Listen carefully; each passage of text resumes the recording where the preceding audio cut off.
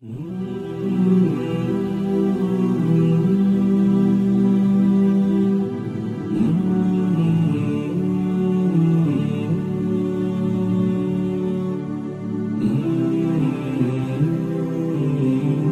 does Israfil come up again, Israfil? So the blower of the trumpet is resurrected. He comes up and then he tells him, blow again. And he blows again. فَإِذَا هُمْ قِيَامٌ يَنْظُرُونَ. They're standing up and looking. And they get resurrected. And the land is a different land. The ground is white. The land is barren. It is flat. The day where we remove the mountains and we resurrect them, they come back up. And how are they resurrected? The Prophet ﷺ says, حُفَاةً عُرَاةً غُرُلًا, barefooted, naked, uncircumcised. كَمَا خَلَقْنَاكُمْ أَوَّلَ مَرَّةٍ, like the day you were first made in the first time. So they come out of their graves in darkness. And some people, light surrounds them.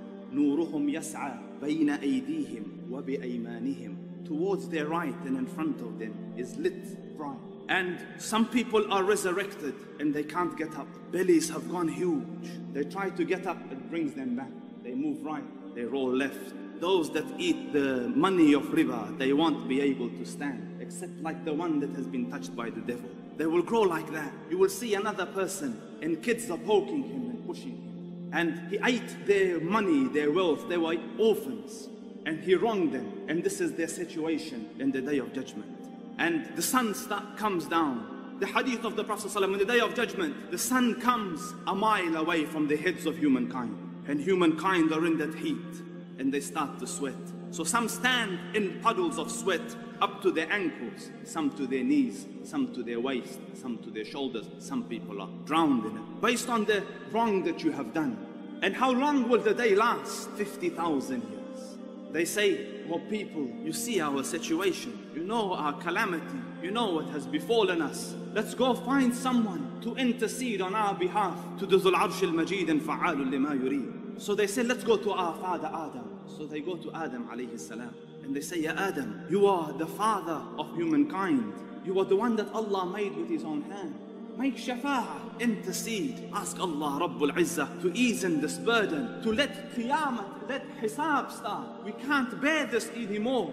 So he says, I disobeyed Allah in eating from the tree. And the hadith is in Sahih, go to Nuh. So they go to Nuh. You are the first of the Rusul. You are the one that Allah said you were in da'wah for 950 years. Intercede. You know our situation. Intercede. Ask Allah Rabbul Izzah to start the day of judgment. He says, I made a dua against my people. And Allah Rabbul Izzah might take me on that if I raise my voice. If I ask. So go to Ibrahim, he's the Khalil of Allah. So they come to Ibrahim, you are the Khalil of Allah. So Ibrahim alayhi salam says, go to Musa. So they go to Musa alayhi salam. So Musa alayhi salam sends them to Isa. And in the hadith, there's no record for what Isa alayhi salam has done. So Isa alayhi salam says, go to Muhammad. They say, Ya Muhammad, Allah Rabbul Izzah has forgiven you. Your first and your last, everything is forgiven. Your slate is clean, Allah has guaranteed. And you are the seal of the prophets and the beloved of Allah Rabbul Izzah. Intercede. So he says, Ana lahu, ana lahu. I am for this, I am for this. So he says, I make sajda under the throne of the Dhul Arsh al-Majid. And he says, Allah Rabbul Izzah puts in me, in my heart, phrases that aren't known to me. And I will utter them, and it will please my Lord. And listen to the honor. And Allah Rabbul Izzah says, Irfa' ra'sak, Allah, irfa' ra'sak, lift your head, O Muhammad. Rise out of sajda, sal tu'ta, ask, it will be granted. Ishfa' tushaffa, intercede, it will be accepted. And he says, Allahumma ummati, ummati, oh Allah, my ummah, my ummah.